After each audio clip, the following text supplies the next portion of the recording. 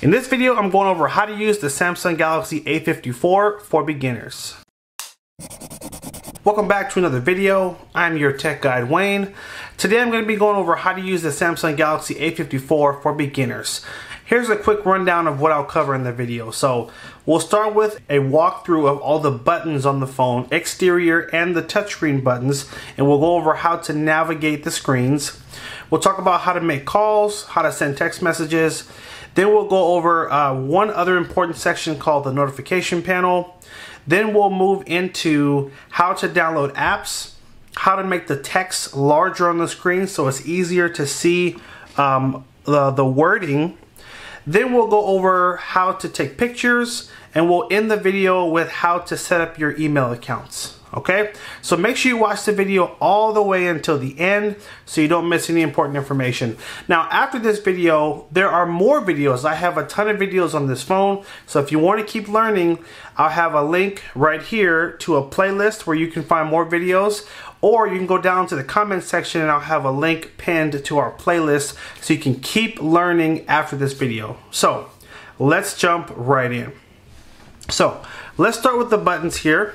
Now on the left side you won't find any buttons, but on the right side you will find the volume up, volume down, and the power standby button. Now just to show you, tapping this button once will wake up the phone. Pressing it again will put the phone to sleep. Now the phone is still on, it's just in a sleep mode. If you want to turn the phone off, all you need to do is swipe down from the top of the screen, swipe down again, and then tap on the power button in the corner right here. This will take you to your power menu and allow you to restart the phone, go to the emergency call setting, or to power off the phone, FYI. Now one more important tip. If you want to put your phone on silent or vibrate, or make sure the volume is up, you'll need to swipe down from the top of the screen, and you'll need to look for this little speaker icon here. Now this second little icon, when it's lit up, that means that your sound is on, this one right here. Now if I tap it once, it's going to put a slash over the speaker, and that means the phone is now in vibrate. So if you get a text message or if you get a call, the phone is going to vibrate. It's not going to make any noise. And if I tap it again, now the sound is totally off. You'll notice the button is now not blue anymore. And so a call or text basically are not going to make any noise or vibration. If I tap it again, now the sound is back on. So that's just a quick tip on how to control the volume of the phone. Super important, and everybody needs to know that. Okay, so right side, we talked about our buttons here, and bottom of the phone you'll find your charging port. Now if you ever need to buy a charger for this phone, the charging type is called a Type-C. A Type-C charging type. Now this phone is going to come with the cable to charge the phone, but it's not going to come with the piece that goes in the wall. So if you need a wall charger, you should find a link right here. There's going to be a little shopping cart. If you tap on that shopping cart, you'll find a list of chargers that are compatible with this phone. You'll find car chargers, wall chargers. If you don't have one, definitely click on one of those links and get one so that you can keep your phone charged. Okay, so those are the buttons, nothing really at the top of the screen. Well, take that back. At the top of the screen, or excuse me, the top of the phone, you will find your SIM tray. So if you have a memory card and you'd like to insert it in the phone, you'll need to take your SIM tool and you'll need to put it in the little hole at the top of the phone, push, and this SIM tray will open up and allow you to add a memory card. Okay, so now let's talk about navigating the home screen. Now this is the home screen right here, and there's 3 buttons you'll need to know how to use. These are the main buttons that control the phone. So there is the home button in the center. To the left you have your recent apps button, and then to the right you have your back button. Let's start with the home button. So this is considered the home screen. So when you tap on this button, it takes you back to this screen. If I were to go to the Google Chrome app, which is your web browser, if you want to search a website, you would tap on this Chrome icon. And guess what? When I tap on the home button, it's going to take me back to the home screen.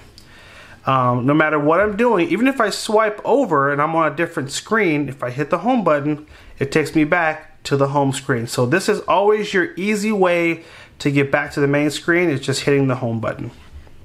Now to the left, you'll have the recent apps button. And what this essentially does is every time you open one of these little icons, now these icons are called apps. Now think of it like a computer. Computers have programs, phones have apps. Apps is short for application. So when I say app, I'm just referring to applications. Remember, applications are to phones like programs are to computers. So all these little icons, I'll refer to them as apps. So if I open one of these little apps and I hit the home button, guess what? That app is still running in the background of the phone. If I want to go back to an app I was previously in, I can hit the recent apps button and it'll show me all the apps that I previously had open. I can go right back by tapping on that screen and I can get back to my web browser. So that's really all this button does. Now it also will allow you to close out programs that are running in the background of the phone. Obviously, too many programs running can slow the phone down. As I scroll through, you'll see I have quite a few things that are running right now. So I can either swipe up, take my finger and drag it up the screen to close out some of these apps I'm no longer using, or I can tap on this close all button to close all the apps so that now nothing is running in the background of the phone. Okay? Now, let's go over this third button here. This is called your back button. It basically takes you back one step. Now, let's go over an example of how to use this back button. So I'm going to go to the settings of the phone. Now to get to settings, you'll need to swipe down, take your finger, drag it down the screen. This will take you to what's called the notification panel. We're going to tap on this little settings wheel in the upper right corner. This takes you to the settings menu. And basically I'm going to swipe up. And let's say I want to go to display and I want to look at something in the menu, and then I go down and select another option right here. So now I've gone quite deep into the menu of the settings. If I want to go back one screen, I'm going to tap on this back button and that'll take me back one screen. If I want to go back one more screen, I'm going to hit back button again. And now I'm on the main menu of the settings. And if I hit the back button again, guess what? It takes me out of the application altogether. So all this button does, in short, it just takes you back one step. That's it. Okay, so that's a basic rundown of just navigating the home screen. Now, let me point to just a few more things that you'll need to know in navigating now that you know how these buttons work. So if you take your finger and drag it up the phone, you'll find what is called your app drawer. This is where you'll find all the apps that are stored on the phone. Now later on in the video, I'm going to go over how to download more applications or more apps, so stay tuned for that. But this is the section where you'll find all the apps that are on the phone. Okay. Now, when I take my finger and drag it down the screen, this will take you to what is called the notification panel. And this is where you'll get alerts from different applications. Or let's say someone calls you and you don't answer. In this menu, it'll show as a missed call. Or if someone sends you a text message, it'll show up in this menu so you can read the message. So this is just always showing you different messages that are coming through the phone. If you see one you want to know more about, you simply tap on it and it'll take you into that message. So that's just a very short rundown of the notification panel. Now, one more thing I need to mention. When you swipe down from the top, you'll have these switches at the top of the screen.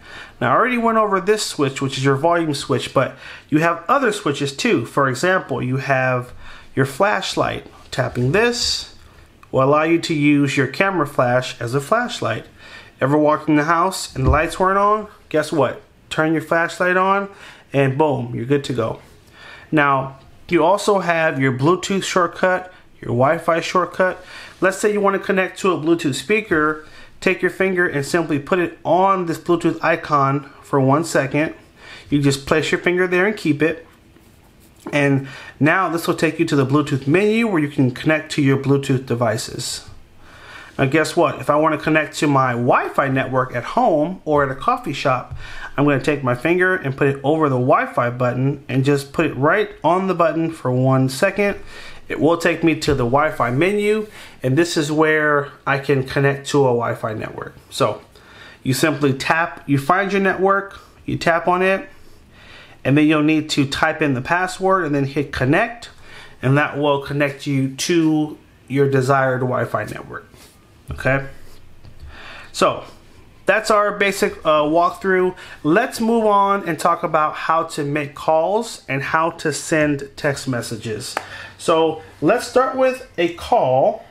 If you'd like to call someone, you need to start with going to the phone app and make sure you're on the keypad option, which is this option here, that will allow you to type in the number of the person you want to call. So put in the area code, put in the number. Here we go. So phone number is in. I'm going to tap the green button that has a phone on it to initiate the call. And just give it a second. It will begin to dial the number. The call starts when you see this little dial begin to tick up. I can hit the speaker button here to make it louder. Alert means you can live. That's in case you don't want to hold the phone up to your ear. You just want to hold it out. It'll make the call louder. Put it on speaker. You can mute the call. You can hit keypad if you need to enter a combination. And when you're all done, hit the red button to end the call. Okay, next let's talk about how to answer the phone when a call is coming through. So I'm going to initiate a call, and let's talk about how to answer the phone. So here we go. Call is going to come through. Now, call that's coming through is a pop-up at the top of the screen. I can either tap the green button to answer the call, just tap, or I can tap the red button to decline the call. So let's decline it, and the call is over. Super easy. Now, here's the thing. The way the call is going to look is going to vary depending on if your phone is on, or the screen is on, or if it's off. Now we just took a call and the screen was on, and you notice it came up as a pop-up at the top of the screen. Now guess what? If the phone is not on, it's going to look a little different when the call comes through. Let's take a look right now. So if you notice, it's coming through a lot bigger now, and this screen works different. So I can't just tap on the buttons. I have to put my finger on the option and swipe or drag. So if I want to answer it, put my finger on the button and then drag, and that's how you answer the call. So a little different. I'm going to show it one more time. This time I'm going to decline the call and just show you again using that swipe gesture. So call is coming through. I don't want to answer it. I can simply put my finger on the red button and I can drag it, and that will decline the call. So that's what calls will look like when they come through, and now you're prepared for the different ways that calls will come through on your phone. So that's how you answer, that's how you make a call. Let's move on now to how to send a text message. So this icon is your text messaging icon. Tapping on this will take you to your messaging screen, and normally you'll see a list of different text messages in this screen here. We don't have any right now. I want to initiate a text message to someone, so I'm going to tap on this message button here. I can tap in the top section here, and I can try to type in someone's name that is in my contacts, or I can tap on this little keypad to the right, and this will allow me to then type in a phone number that I want to text. So let's try this now. And I'm going to hit done. And now I'm set up to send a text message to this number. I'm going to tap in the box that says text message. And when you ever tap in a box that you can type in, a keyboard will automatically pop up on the screen that will allow you to enter words. So let's just say hi and hit this button. This is the send button, and this will initiate the text message. Now if I want to send this person a picture that I've taken, I can tap on this little picture icon. It's a little picture in a camera to the left of text messages. Tap here, and it'll actually show me some of the pictures that I've taken. And hey, I took this picture, I want to attach this to a text. Tap on it, and then I'm going to hit this little arrow again to send the picture. And watch this, back button, and now I'm out of it. So I just sent the message hi, and I just sent this picture. You can also send other things as well. If you tap on the plus, you can send GIFs, stickers, you can attach files, you could send your location, a contact, or you can schedule the message and say, hey, don't send this message until 10 a.m. tomorrow. So all those options will be found in this section. So I'm hitting the back button. So I was in the message and I want to go back to the main screen of messages. I'm going to hit the back button, and it will now take me here. And if a new message comes through, this will show up in bold and basically tell me that a new message is in my box. So that's how you send a text message and how you attach a picture. Now, let's move on and talk a little bit more about... Okay, let's move on and talk about how to download applications or apps.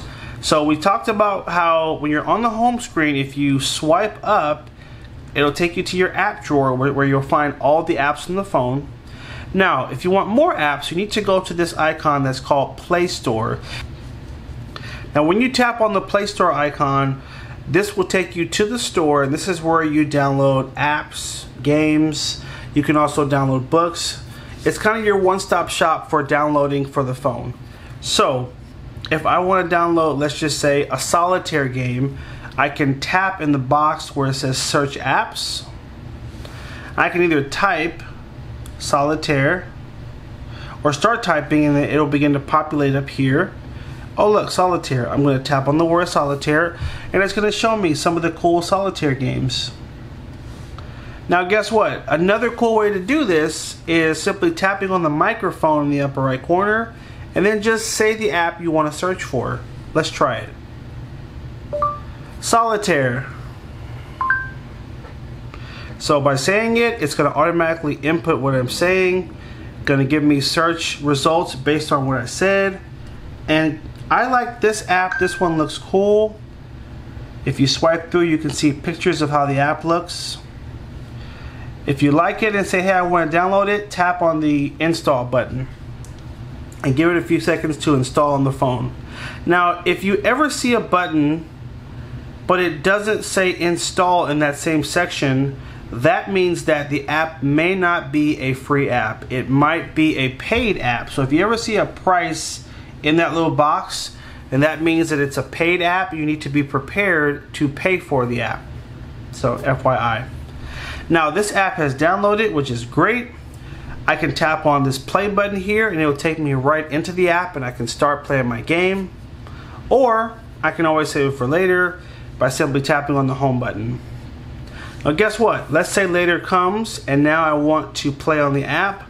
I'm going to swipe up, and guess what? Where's my solitaire app? I don't see it.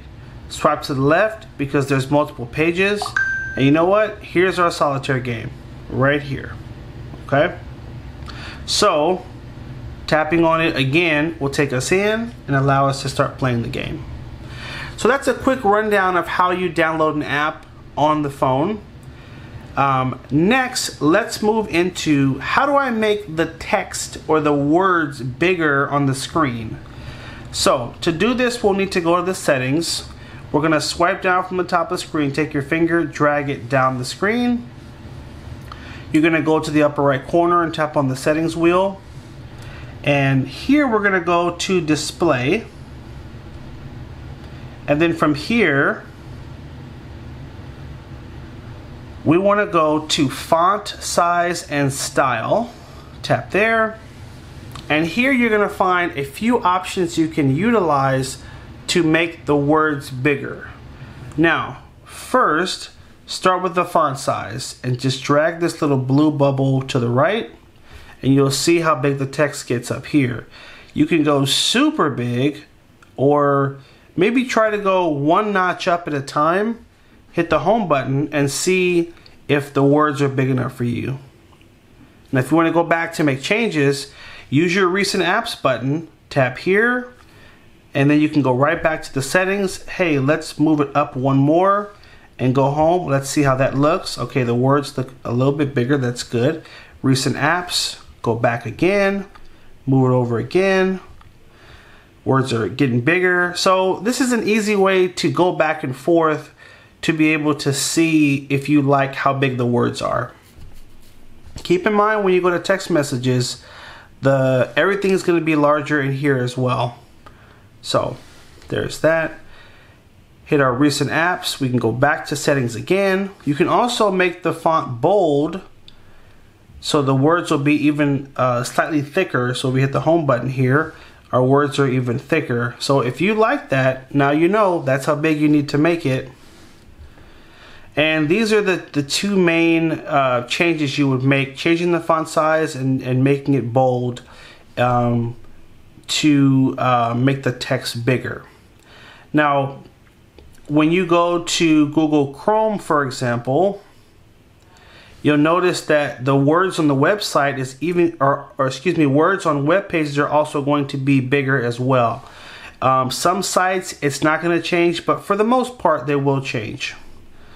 So there is that. Next, let's talk about how to set up your email account. So you want to sign into your Gmail or your AOL or your Yahoo or your sbcglobal.net.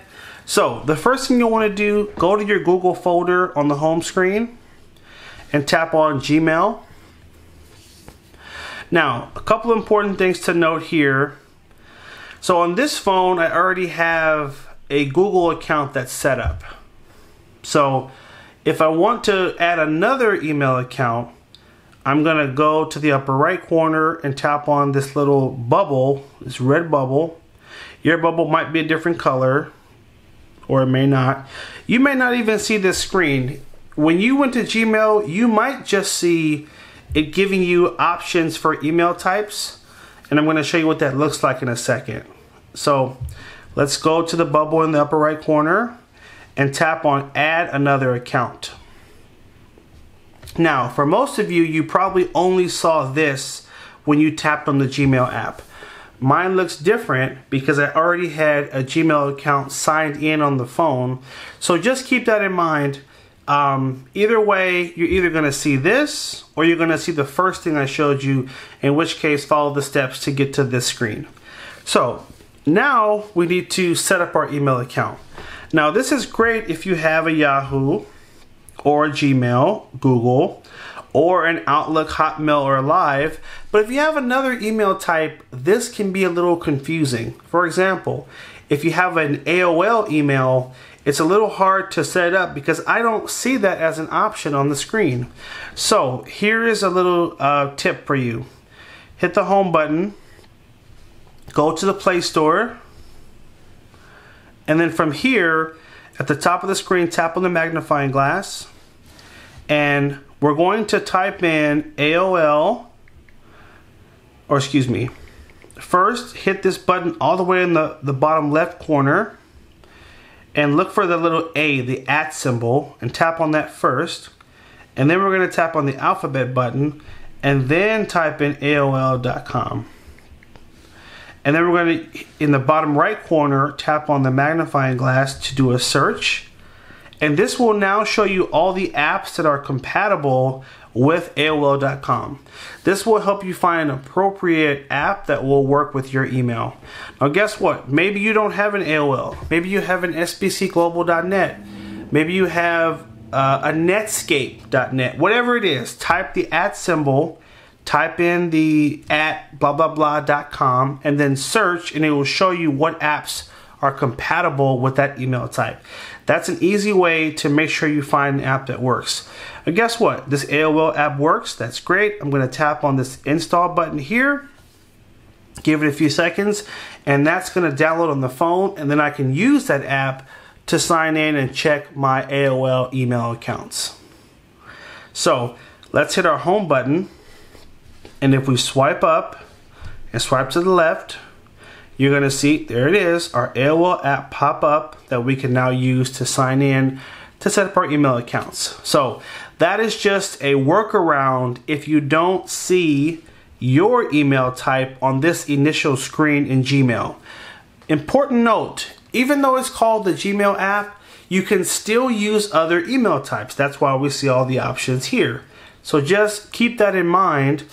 And if you don't see the options here, you know what to do. All right, let's move on to our last section of the video, which is going to be how to take pictures on the phone. So to do this, we're going to tap on the camera, and we're going to hold up the camera here. Now, it'll tell you what setting you're on. So right now it's on photo, just a basic camera setting. If I tap on this little white circle, it's going to take a picture, just that easy. If I want to flip the camera and take a selfie, I'm going to tap this button here. And guess what? Now, here we are. Here's me. And we can take a quick selfie. Boom. And let's turn the camera around again. And if I tap, so next to photos to the right, it says video. Now I'm on the setting where I can record a video. Now the cool thing is, this little button has changed. It's no longer a white circle. Now it's a white circle with a red dot on top. And that's how you can differentiate if you're taking a video or pictures. So I'm taking a video, and then I'm going to tap this camera button here to snap a picture while I'm recording a video. So pretty cool. I can also pinch on the screen if I'd like to zoom in to get even better quality. And then when you're done, hit the little square to stop the video. Now I can also swipe over. We have this setting called Portrait, and Portrait will allow you to take a picture of something, a main subject, and it'll blur out the background. So notice this is in full focus and the background is blurry. So this is great for portrait pictures of people or getting a nice clear close-up of something. Now, let's hit the home button. Now, guess what? We've now taken some pictures, and now we want to go see those pictures. Where do I go to find the pictures after I've taken them? Great question. We're going to swipe up and look for the app that says Gallery. This is where all your pictures are saved. So I have a recent folder. I have a camera folder here, where I can see all the pictures I've just taken. I can swipe through. And by the way, this camera is amazing. I am blown away with how awesome this quality is. So you just simply swipe over to see all the pictures that you've taken. And then hit the home button here to get back to our main screen. So that's a quick rundown of how to take pictures and videos, and then how to go back and find them after you've taken them. Now this takes us to the end of our video. I hope this was helpful. I love creating these videos and being able to just share the knowledge with newer users to smartphones. Hopefully after watching this video, you're not as intimidated by this phone. It's a great phone, it does a lot, and it's not that hard to use. Feel free to watch this video over and over again until you feel more comfortable. And again, in the comment section, you'll find a link pinned to all of our other videos, tips and tricks, hidden features, just a bunch of different videos that will help you to learn how to use this phone. It's a great phone. Keep watching videos, keep learning. Do me a favor, if this video was helpful, first hit that like button down below. That helps the video to reach more people. If you know someone else who has this phone, if you can share the video with them, that would be super helpful. If you're not already a subscriber, hit that subscribe button so you'll know when we post new videos. And also, leave me a comment down below and let me know, 1, if the video was helpful, and 2, let me know what section was the most helpful for you, and 3, let me know if there's something that I didn't cover that you would like to know how to do on this phone, and I'll try to come back and make a part 2 of this video so we can just keep learning together. Thanks again for watching, guys. Take care, and as always, have a good one.